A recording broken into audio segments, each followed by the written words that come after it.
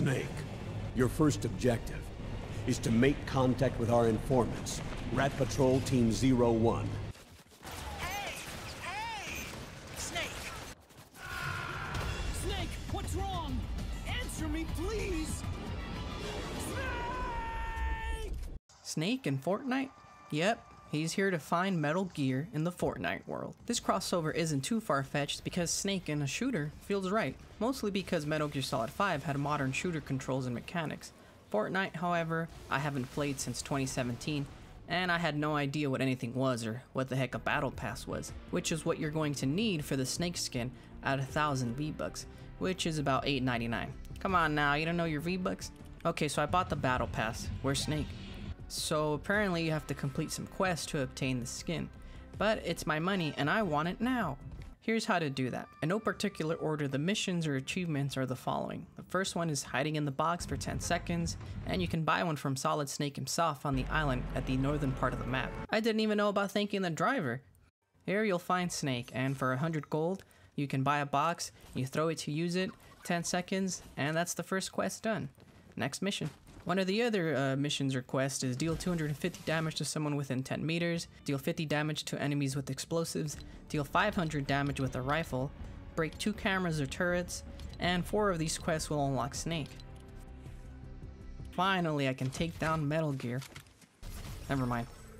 You can take it even a step further and also unlock Old Snake from Metal Gear Solid 4. Here the missions on page 2 are hit enemies before they hit you, hide in 5 different matches in the box, deal 2500 damage with a suppressor, use stealth camo 3 times, and help out in hacking 3 train chests or opening 3 vaults.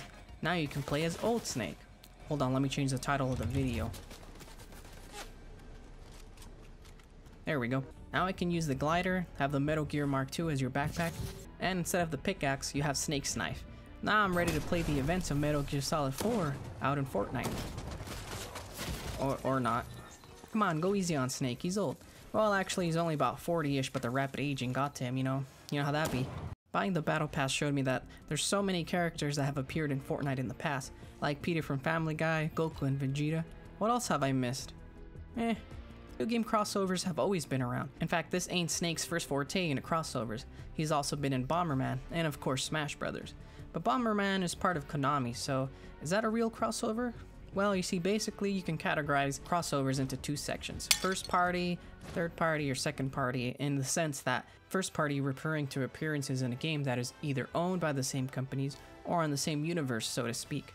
For example, Smash Bros has a ton of characters, mostly from other Nintendo franchises, so that would be first party category like Pokemon and Mario and whatnot. But Snake himself isn't part of Nintendo, and neither is Sonic, another character who has had crossovers with Nintendo, like Mario and Sonic at the Olympics. Or what about the classic Capcom vs. Marvel games? In terms of crossovers, the Capcom vs. Marvel games are some of the most popular and fun fighting games. Others, like Jump Force, weren't so good. They should have stuck with the format of the older titles instead. Or what about Link and Soul Calibur? That was a big deal back in the day. Soul Calibur had many guest characters. Remember Yoda was in it and Darth Vader? Ooh, what about NBA Street 3? On the GameCube version, there was Mario, Luigi, and Princess Peach. What about Hotel Mario? No, we don't talk about that. Are we headed towards more like real life people in video games like Keanu Reeves in Cyberpunk or Walking Dead guy using his likeness in Death Stranding?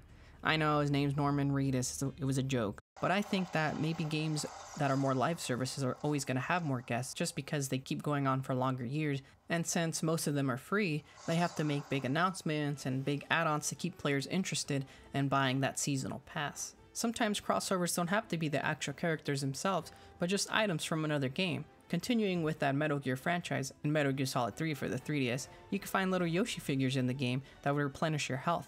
In Rocket League, you could unlock Mario and Luigi accessories, Metroid 2 and Hot Wheels as well. And Rocket League is in Fortnite too, huh? Interesting, Fortnite really does have a lot of crossovers, just like Brawlhalla. The game has a long list of featured characters, even some from the WWE apparently, like John Cena, who was also in Fortnite? Okay, what about Fall Guys, Another live service?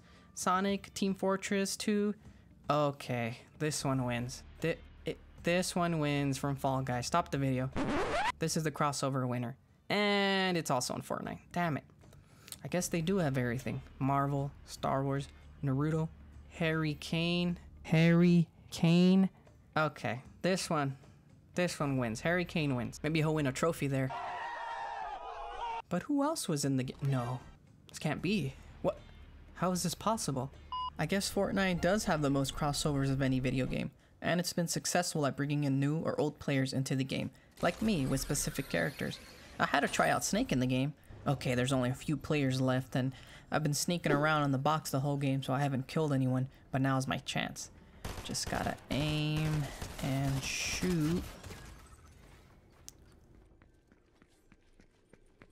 Well, if that's how you want to play, let's play. What?